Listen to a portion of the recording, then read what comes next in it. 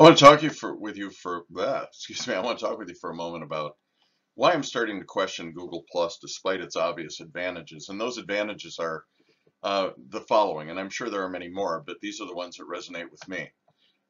First of all, you'll never be able to optimize your site as well as Google Plus is already optimized. So if you're looking to get found, Google Plus may be one of the best tools that there is. Smart people. Throughout the years, I've met some of the smartest people I know are using Google Plus. David Amerland and a couple of other friends that I've made in Google Plus come to mind. Authority. Google grants authority based on content viewing and sharing.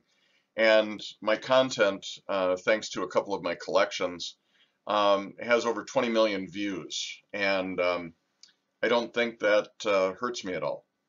As far as collections are concerned, a year ago I set out to do it right from a Google perspective. And I have two collections that have been featured by Google. And then the last thing is, because my world is Google based, the Google Plus notifications are always there, and I really enjoy that feature. So reasons why I'm thinking of pulling back and maybe switching to Twitter as the primary tool that I use is problems with the notifications panel. And you'll see this in the next demo. Items are no longer marked as read when I read them. There are extra steps for sharing. It crashes my browser sometimes when I try to share to communities. And it's becoming difficult to use.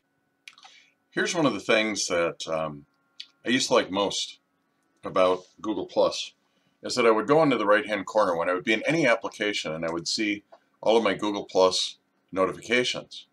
So I would click on the first one, and then I could use the J and K keys to move through an application. So if I press J, this will go on to the next item. Now, here I could plus one, and it used to be that when I would click sharing, a list of all my communities would drop down, but that's no longer the case. I have to click here, and I have to go and do those two extra steps, write a comment, and then click post. Now when I press the J key, I should go on to other unread articles, but right now nothing happens. This gets stuck with only the two articles that I saw. It used to display 10 at a time, and it would go on to other unread articles. So this has become pretty useless to me.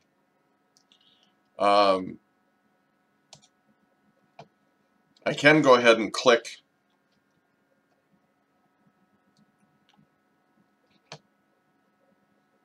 and go to unread notifications.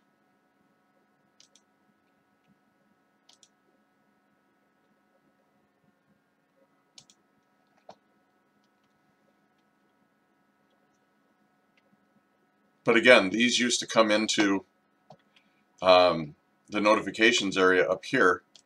And one of the tactics that I've used throughout time is, this is based on conversations that I had with brilliant Google Plus users like David Amerland. I would share things first to a page and then plus one and share the content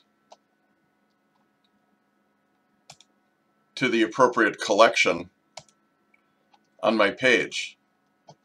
But what I see, or what I think I'm experiencing, is that for some reason Google has inserted a whole bunch of extra key clicks that I need to do, and it's no longer as efficient for me to use Google Plus as it once was. I think that everything that Google Plus is doing is slowing me down, not speeding me up.